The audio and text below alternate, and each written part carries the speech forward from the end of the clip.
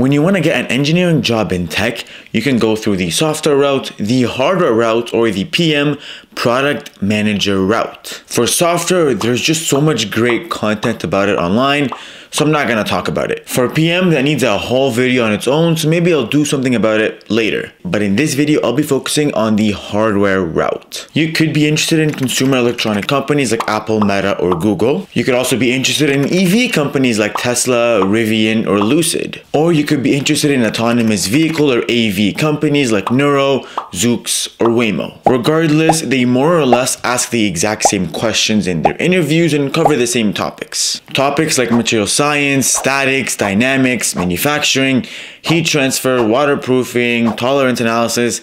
I mean, it's a long list, but I'd say those are like the main 7. Anyways, I'm gonna go through a case study from an actual technical interview that I did a while ago. I won't just share the questions, but I'll also share the solutions that I came up with for that interview. And FYI, the solutions are 100% correct because I had a senior staff engineer from one of those tech companies look over it and tell me it was good. Looking at this case, we're presented with this diagram. We have a camera attached to a cantilevered beam that is mounted on top of a car. Now, based on this diagram, we have to answer these 4 sub-questions. 1. How would you design a structure that would minimize the camera's exposure to vibration? 2. How would you ensure the camera doesn't overheat? 3. How would you protect the camera from environmental conditions? And 4. How would you ensure that the camera can be installed accurately and assembled repeatedly in the same location across multiple vehicles? So that's the problem we're trying to solve. I recommend pausing the video, trying to solve it by yourself, and then continuing to watch the video to see the solution. Anyways, let's start with question number 1. How would you design a structure that would minimize the camera's exposure to vibrations? There are 6 things that can be done to minimize camera vibrations. First, let's consider structural damping. Simply, all it means is incorporate a rubber damping layer between the camera and the beam. This will help absorb vibrational energy, so energy doesn't get transferred from the vehicle to the camera. Second, let's consider material selection. Using materials with damping properties like composite materials that can be used in cantilever beam will help absorb vibrations. Materials with higher stiffness to weight ratio is ideal here. Examples include 70-75 aluminum or custom carbon fiber. Third, we have a beam, and obviously we want to reduce this cantilever beam's deflection. Well, how do we do that? First, we can reduce the length or we can reduce the applied force.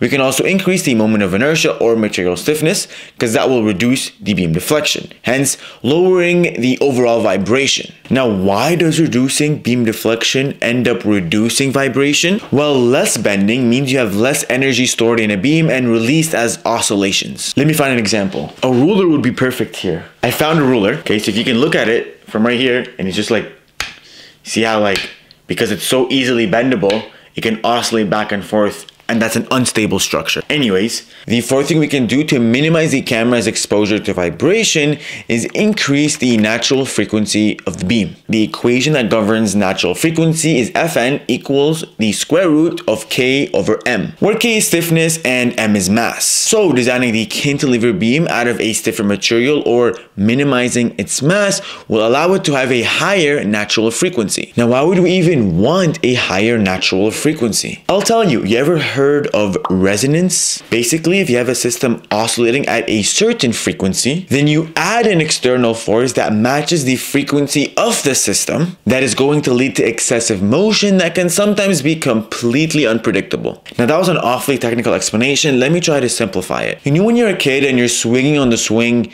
in the playground, and when you move your feet at the right time, you end up going faster and faster and faster? That's because you're adding energy in perfect rhythm. Now imagine someone pushes you at the wrong time. It won't help you go faster and faster. If anything, it'll actually slow you down. So resonance is when like more energy is added into the system at just the right time to keep the system going higher and higher, moving faster and faster and faster. And we don't want that in a stable structure. Vibration and oscillation is never something we want with something that is meant to be stable, like a building or a camera mount. 5th, I know previously we've talked about incorporating rubber damping between the camera and the beam, but we can also incorporate rubber damping between the beam in the vehicle. That will help absorb any external road vibrations. That's basically the solution for question 1. Moving on to question 2, how would you ensure the camera doesn't overheat? Well, there are 7 things that we can do to make sure the camera doesn't overheat. First, we can start off with passive cooling. Now, how do we do passive cooling?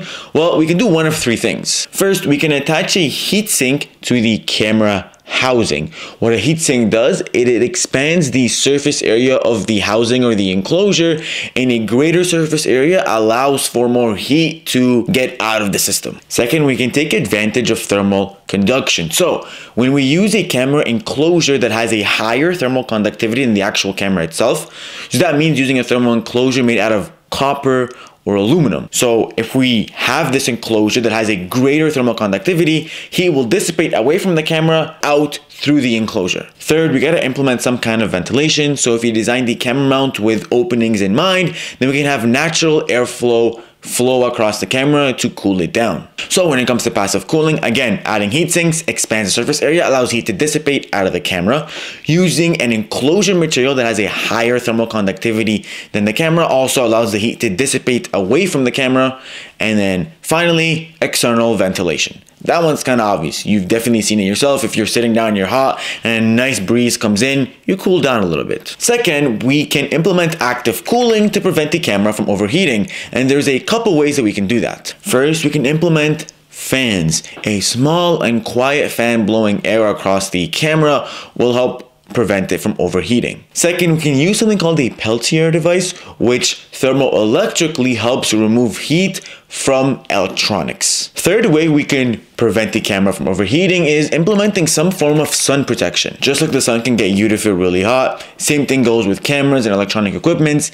Long exposure to the sun will obviously get this stuff to overheat. I'm sure you've seen it when it's a nice hot sunny day and you leave your phone out while you're biking or doing whatever, your phone overheats. So anyways, for this particular example, for this camera enclosure, if you use reflective coatings, that will help reduce the likelihood that this camera overheats. So things like aluminum coatings, white paint, silver coated or gold coated films can protect the camera from overheating. Fourth, we talked about external conditions that can cause the camera to overheat, but there's also internal conditions that can make the camera overheat. So that usually comes from interior electronic components. So for example, placing the camera near a battery or near a motor that often have high temperatures can make the camera overheat. So implementing insulating material between these hot electrical components and the camera can prevent the camera from overheating as well. Some common examples of insulating material are things like aerogel or polyurethane foam. These are a couple good options that are commonly used in electrical components. Sixth, we gotta have efficient thermal management. One thing we can do is apply thermal paste between the camera and the heatsink. The benefit of thermal paste is it allows for heat to dissipate much more smoothly. Next, you can also implement thermal sensors. Nothing wrong with implementing some kind of sensor that can monitor the temperature of the camera over time. If the temperature exceeds a certain limit, we can activate a fan to cool it down as fast as possible. And seventh, when we are developing a product, there are a few considerations that we can consider during the design phase and the prototyping phase to make sure we can avoid overheating completely. Now, in the prototyping phase, it's important to simulate the conditions that the camera will actually be in when it's being used in the real world. One thing we can do is something called accelerated life cycle testing. For example, aging through a process called heat soaking in a chamber. If you're unaware, heat soaking is when you take some kind of product or material and place it in a chamber, expose it to very, very high heat. Now you do that for a certain amount of time, and what that does is it simulates the process of wear and tear over the years. Obviously, you don't have time to wait 50 years and see how your camera performs over time, so instead you place it in this heat chamber and get to experience 50 years of wear and tear in much less amount of time. So this is everything we talked about so far summarized in this diagram. We have your camera in orange, you have the thermal paste in green, we have in gray the electronic enclosure, What you see at the top right here, these are heat sinks, and again, that allows for heat to dissipate away from the camera. We have the thermal paste in green that allows heat to easily transfer from the camera to the enclosure.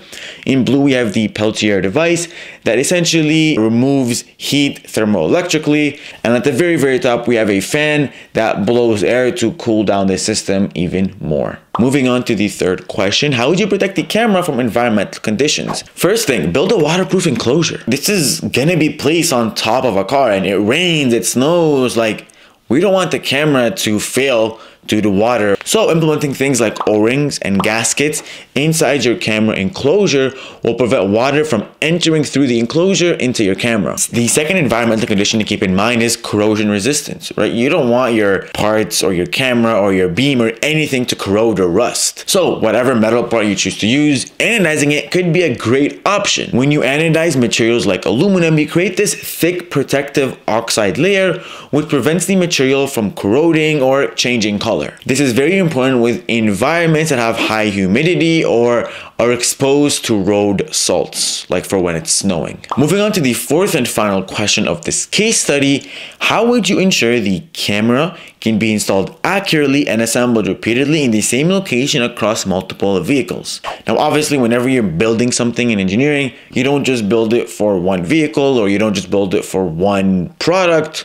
You're usually building it for multiple. If it's a startup, maybe tens or hundreds. If it's a larger company, then you're looking at millions or tens of millions, or maybe hundreds of millions. Now, the first thing to consider is you need to implement certain design features. Now, your design needs to implement some kind of poke yoke features.